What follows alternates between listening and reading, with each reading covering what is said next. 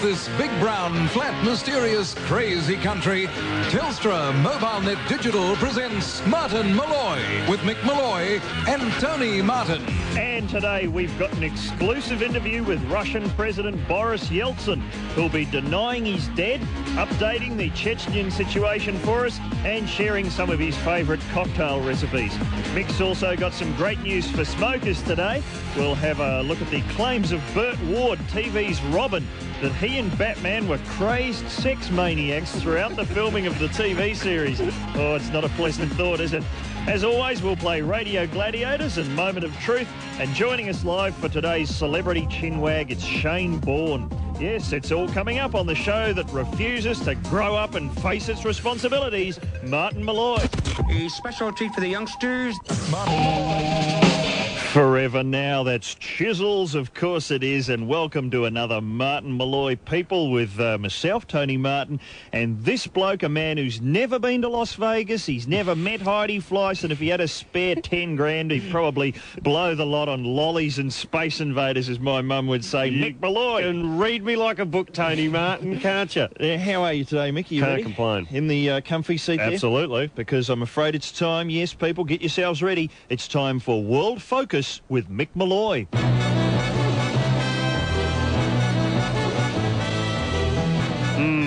Thank you. And welcome to World Focus. Please thank Gracie again on trumpets, leading the World Focus Tower of Power horn section there.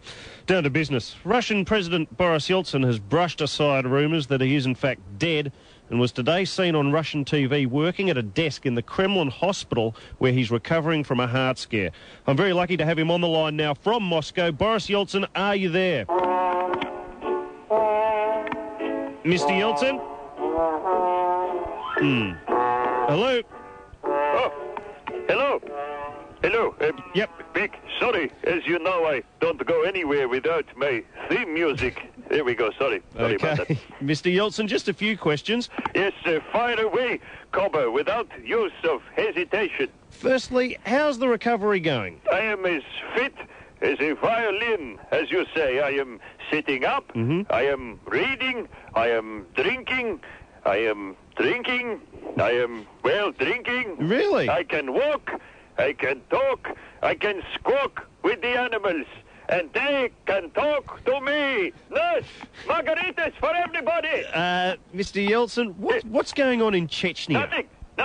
Nothing is going on. There is no bombing. It is merely a coincidence that everybody has decided to re-roof at the same time. So everything's fine? Good. Everything is dory hunky, as you say. Citizens can come and go as they please with little fear of electrical damage to the scrotum. And all your reforms are still on track? Oh, yes. Dick, crikey, for sure. We have more reforms than possibly can a dissident be counting on his remaining fingers. For example, not for any longer must one queue for borscht, whilst obtaining a fresh cabbage is now, as you say, a chunk of piss. Right, then why are people still trying to flee the country? Oh, surely just to be buying the decadent Levi Strauss-style trousers and partaking in more of that American-style large mac and fries. A fuddy-duddy old-fashioned, please call me, but not for me, these Western bit-tits. All right, so you're not worried about the current climate of unrest? Yet way, Jose, frighten me not, does it? Not one single brick am I excreting. Right, well, finally, Boris, is it true you've been signed up for the lead role in the W.C. Fields story? Well, yes, I don't like to blow my own flugelhorn, as they say, but yes, I am in fact in hospital at the moment undergoing nose reduction surgery for the part. Boris Yeltsin, thanks for your time. Thank you. I must go. It's happy hour, and, nurse, another tray full of cabbage daiquiris, quickly, to bed number 5. SAFM.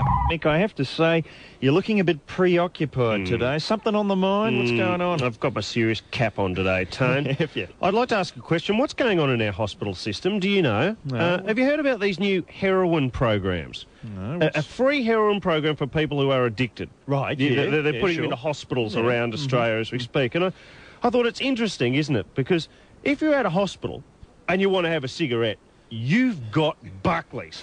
You have to leave the building, skulk round the side and bung your dory, right, like a dirty little hobo. But if you want to hop into the smack, they set a whole room aside and it's free. I went past a hospital the other day and they were building a new wing. And I thought to myself, oh, great, at last somewhere safe to go and drop acid. Smoking, Tony, is a drug of addiction and I am addicted. Where's my room? Where's my room full of free Winnie Blues, damn it? Here, take this down, Tone, take this down. Okay. This is what I need to cope with my addictions, Sure. all right? Well, we'll try and get this organised. All right. All right, I need a room where I can stand around honking onto some Winnie Blues, free.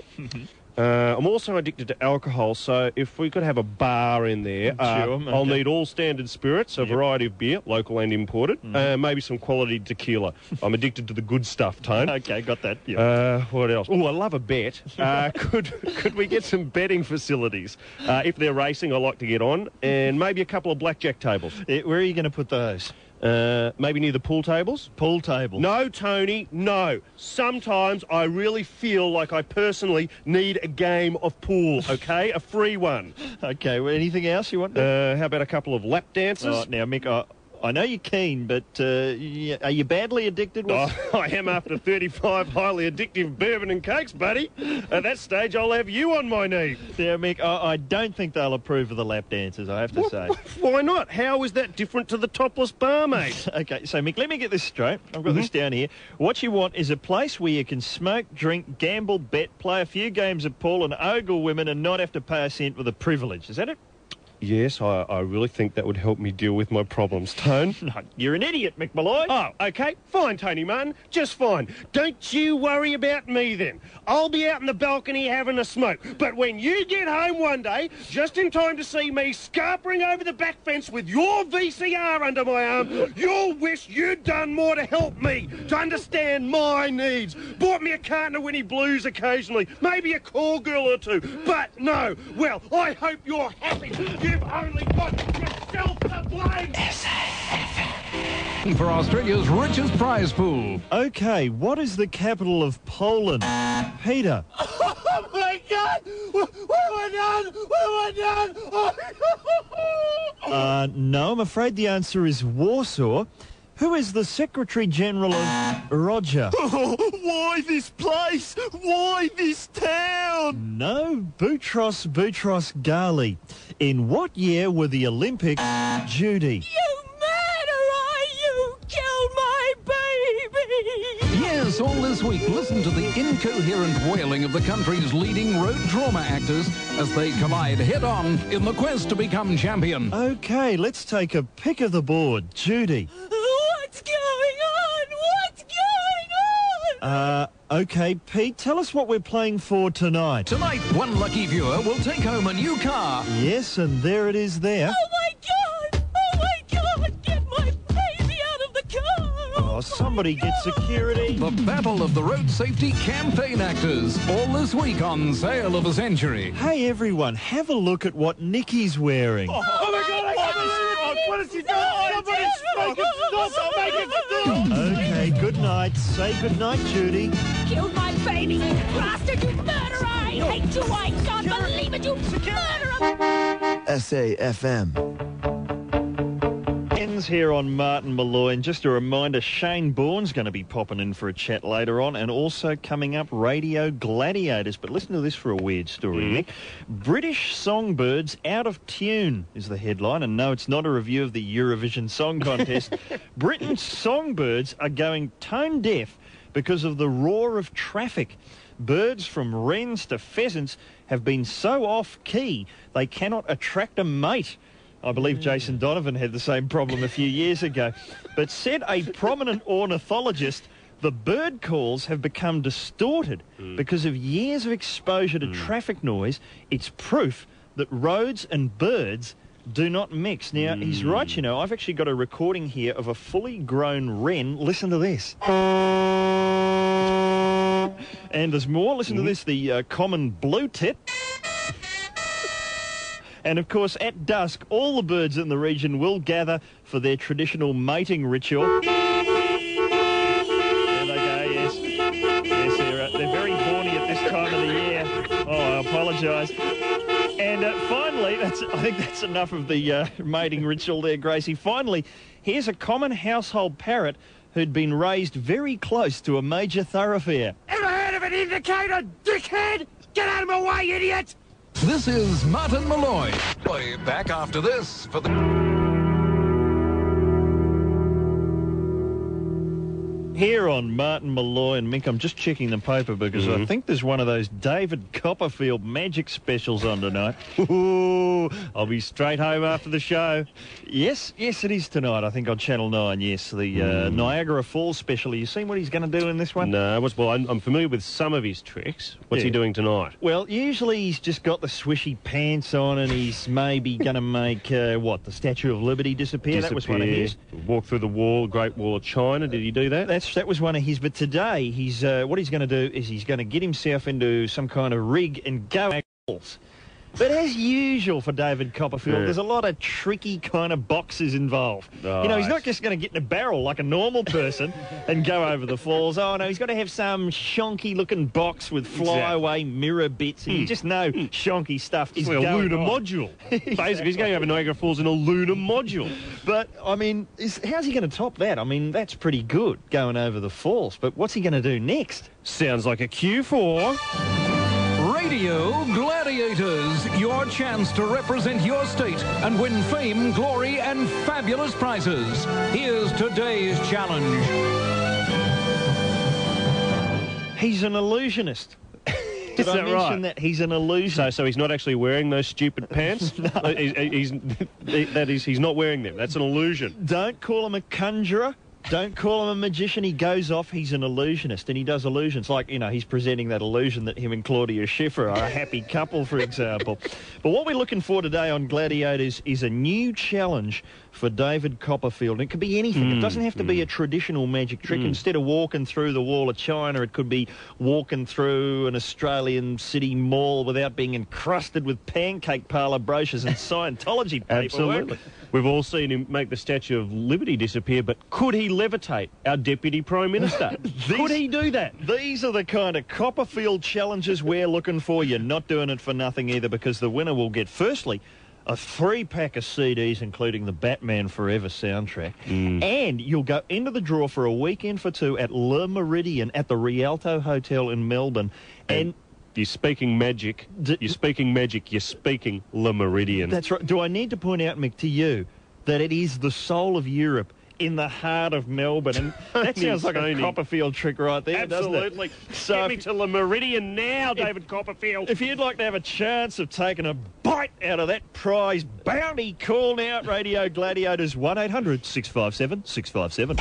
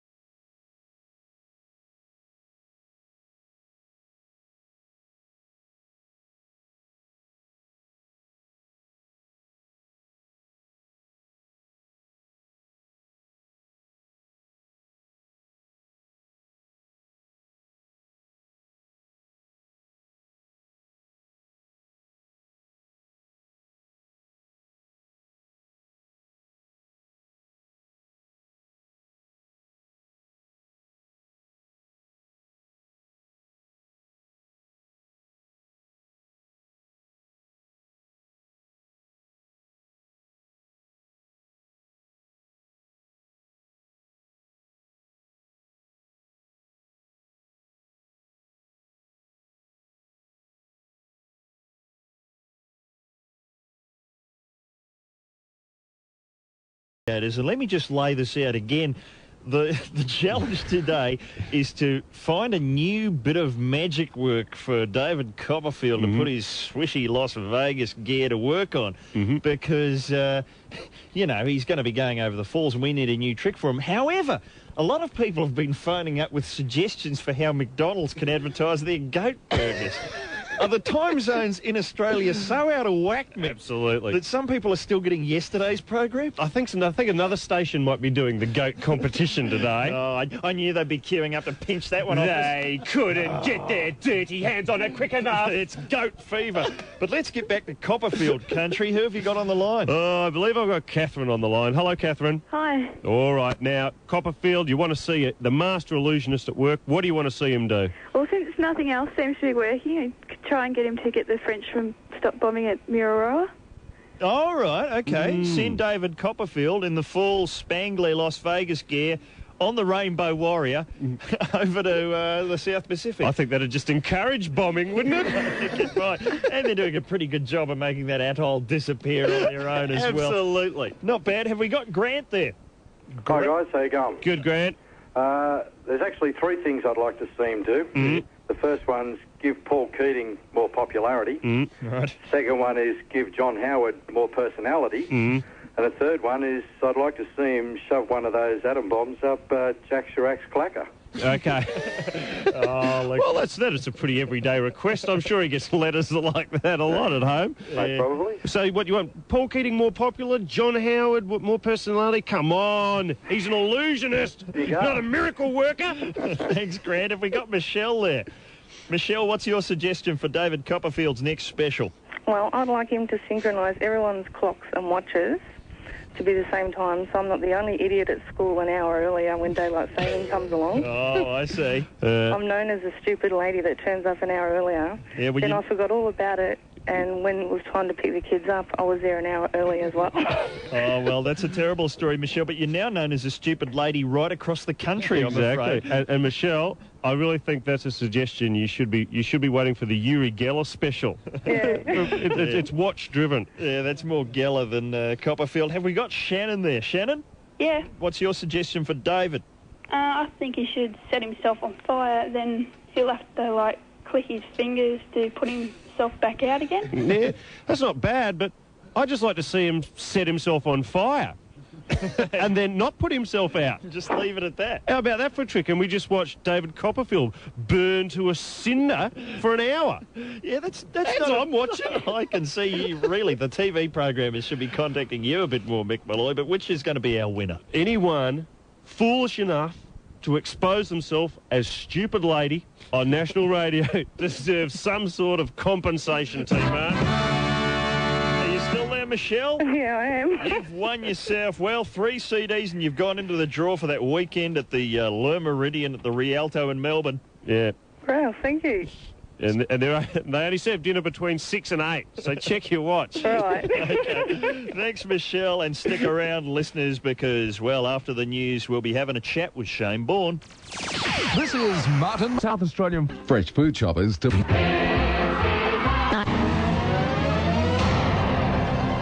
John Williams with an SAFM.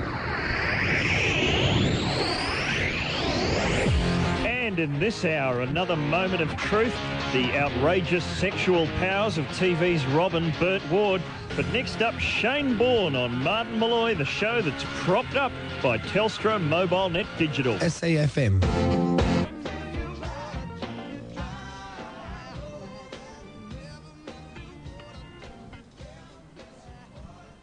Hey, we're on the radio, Gracie. It's a professional program. Oh, seamless as ever, gents. Well done. We've got the tuxedos on every single day when we do this program, and we're fumbling about like a bunch of amateurs. Well, hey, it's just all part of life's rich pageant here on Martin Molloy. Never Miss Your Water's the name of that track by Diesel. And as we get ourselves together here, it's time to welcome our guest. And this bloke, he's not 100% today, but he's popped in anyway. He's getting rave reviews for his performance in a play called The Moonwalkers, which is currently knocking him dead at the Stables Theatre in Sydney. He's had the Sudafeds. Please welcome him on board. It's Shane Bourne.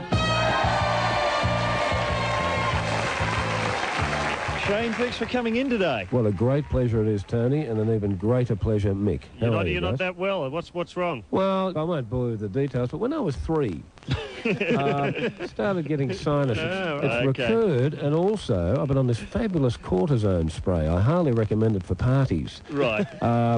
It just gives you a little bit of a lift, and you feel a little bit more convivial. Apparently Mike Whitney's into the cortisone pretty heavily. That's what we've heard. Well, it is actually. I didn't realise it is steroids. So steroids for the... I'm looking forward to the Carl Malden popping up pretty... Actually, someone in the street, I was in Sydney the other day, and you walk, walking through the crosses you do, and someone said, "Oi, I know you. You're that bloke with the big nose." Which now, I know it's not, it's not a button. That's not how you like to be promoted, really, is it? No, I tend to work front on a lot for that reason. I think they might have mistaken me for... because after doing the Steve Martin play in Sydney, people got a bit confused because they had Steve's head all around the place. Right. Already Steve wouldn't kind of buy into it when we were doing the workshop for the play. People went, "Gee, you guys," and he went, "No way." Now, tell us, how was it working with Steve? It was fabulous, yeah. I mean, he eventually came up to scratch, I thought. Yeah, exactly. Some coaching. I saw that. That was a great play, Shane. Your part seemed to be the most Steve Martin-ish of them all. Did he groom you for that role? Yeah, we did after-hours stuff. Right. We did for me workshops. And, no, not really. I just think maybe it's just a bit of a similarity there. I mean, he wrote the thing not with himself in mind. But people used to actually... You'd feel that, especially in Sydney, probably where I haven't worked as much. You'd walk on stage and you'd see people's kind of expectations lift just for about 5 seconds. It's him. And then as soon as you opened your mouth, They go, "Oh, no, it's just that bloke with the big nose."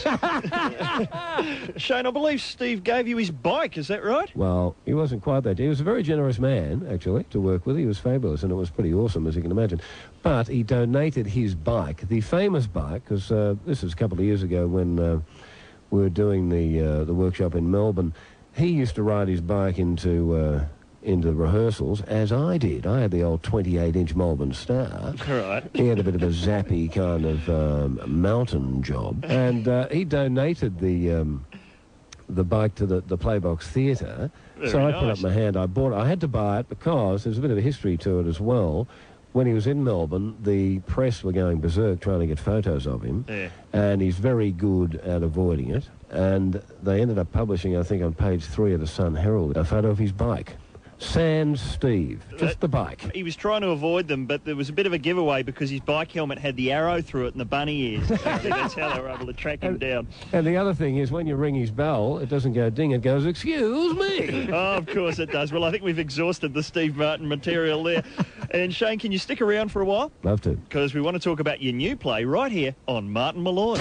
And we'll be restoring normality as soon as we're sure what is normal anyway. Martin Molloy on SAFM. To Seaford, you've got us. On the all-new SAFM. And Shane Bourne's on the panel with us today. Shane, do you mind if we call you Bourney? You can call me Bourne. Because we love the showbiz abbreviations. We had Gilbo on the show yesterday. How is Gilbo? He's not bad. We had Santo Chilauro on Friday, Chill. And the day before that we had Linda Gibson, Gibbo. Fantastic. And tomorrow I think we've got Tony Barber. Would that be Barbo? Barbo? Looking forward to it. You can't go Tonio, can you? No, you can't. He doesn't. Did you see Barbo on Club Buggery? No, was he singing a song? Oh, well, he did, with Turpie at the end. He likes to sing, doesn't he? He likes a bit of a Doesn't have to wail. be talked into it. They were singing New York, New York. Of course they and, were. He was handballing during it. Surprised it wasn't something from the Les Miserables soundtrack. Goes for that too. We'll be trying to get a medley out of him on the show tomorrow. I think they mixed him out of that album, didn't they? I think they might have. Now, Shane, what are you doing at the moment? Another play? You're just theatre boy these days, aren't you? I've gone mad, haven't I? What happened to the days when it was you and Maury spilling gags everywhere? What was Now you're just Mr. Serious, aren't you? Actually, no, I'm not Mr. Serious. I'll tell you what I was thinking about that, because with this flu, I actually I think that's, if you want to do an impression of Maury, imagine you got the flu, then you get the poor bugwell, son. Yeah, I got the bloody flu, you bugwell. Hey, put Shane back on.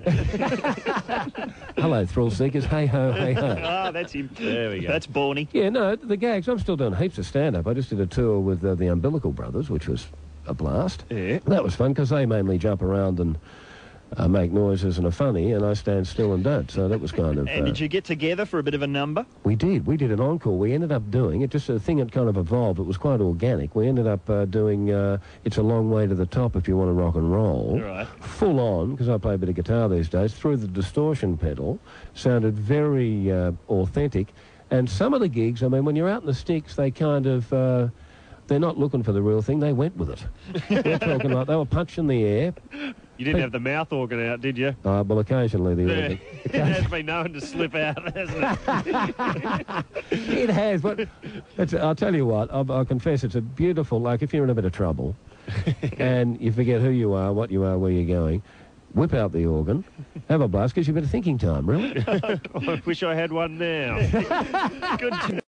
Now, Shane, thanks for coming in today. What a pleasure. Now, can I plug the play that I'm doing? Yeah, you've got to get it in now, quick. Yeah, it's called The Moonwalkers. All right. It's on at the Stables Theatre, which is in King's Cross. It's a bit of a killer. It stars Tara Maurice. Yeah. People would know from all the movies. Lyndon Wilkinson, who's the girl who says, I'll have what she's having on the, what is it? Some right, commercial. stuff ad or something. Yeah.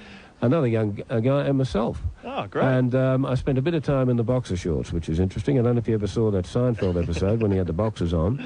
I'm out there, Jerry, and I'm loving every minute. That's you. That is me. Switchboard's just lit up. Yep. People want tickets now. And we hear when the play gets a bit boring, out comes the mouth organ. So thanks for coming in today, Shane. Thanks, guys. We'll be back with more in a moment on Martin Molloy. I love to play jokes on good friends like you. Martin Molloy on SAFM. Let her cry. That's the Blowfish with Monsieur Hootie right up the front there. Here on Martin Molloy and Mick, I was just around at the photocopier, doing a bit of photocopying because that's the kind of on-the-edge lifestyle I lead. And the photocopier here, it's talking to me.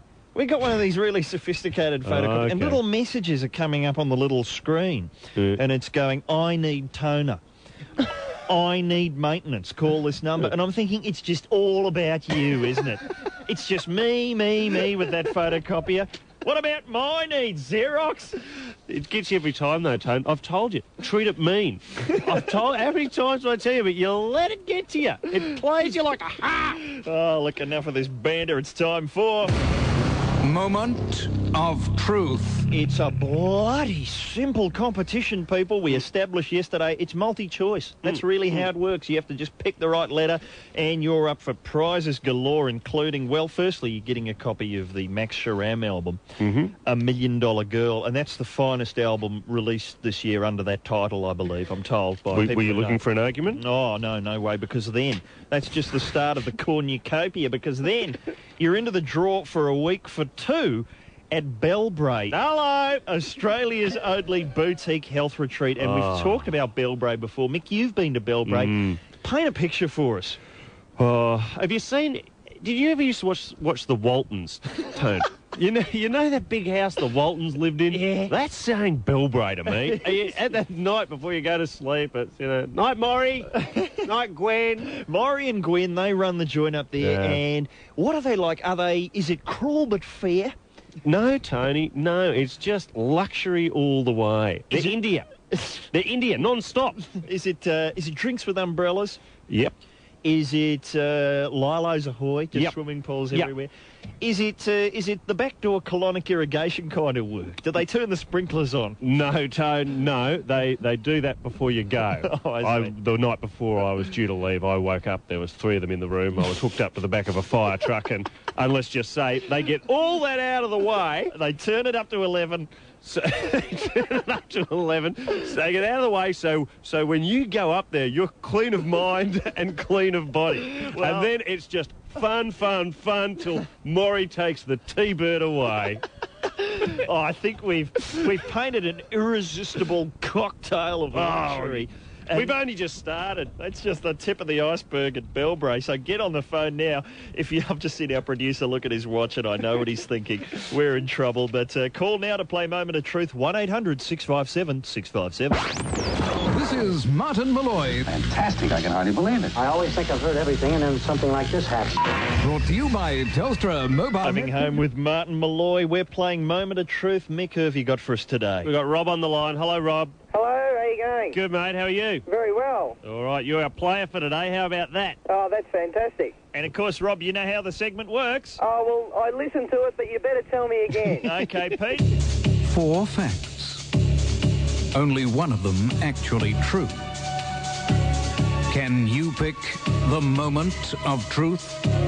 OK, lads, let fly with the porkies. He does get a cheque for $49 every time we play that, Rob, so you understand. We have to, have to give it a run.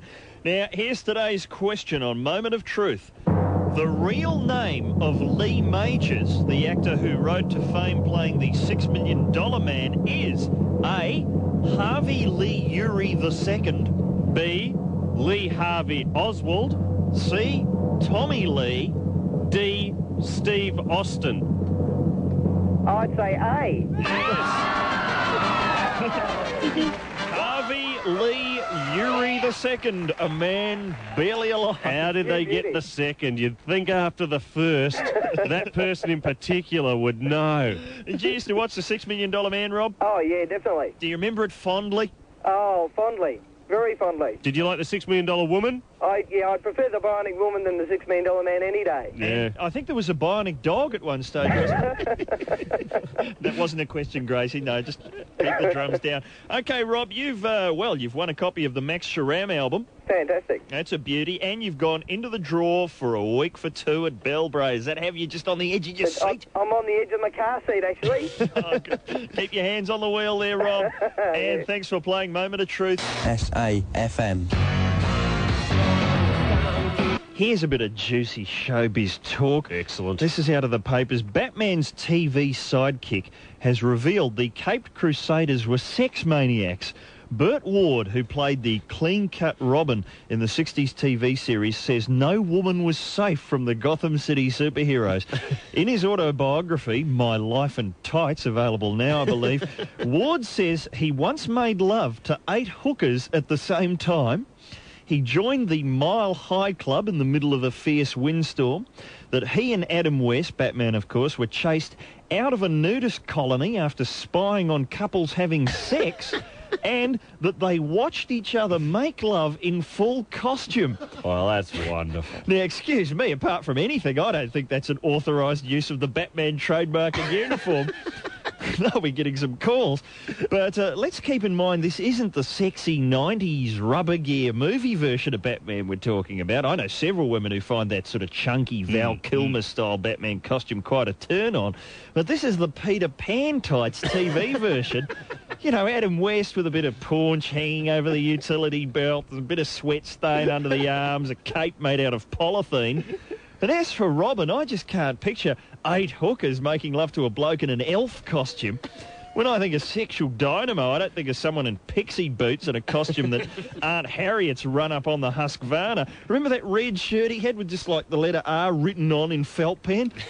I can understand the bit about being chased out of a nudist camp because you're not exactly going to blend into the background dressed as Batman and Robin, are you? The Riddler, maybe. He was just a big nude bloke painted green as far as I could tell. But, sorry, I'm just getting a mental image. Imagine Batman and Robin undercover at a nudist camp in full costume, but just nude from the waist down, swanning round the volleyball court going, citizens. But listen to this. This is a true story.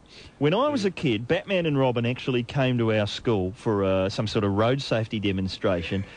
And even at age 10, we could see it wasn't the real Batman and Robin. It was just a couple of out-of-work local actors because, well, for one thing, in the TV show, Robin didn't have a beard.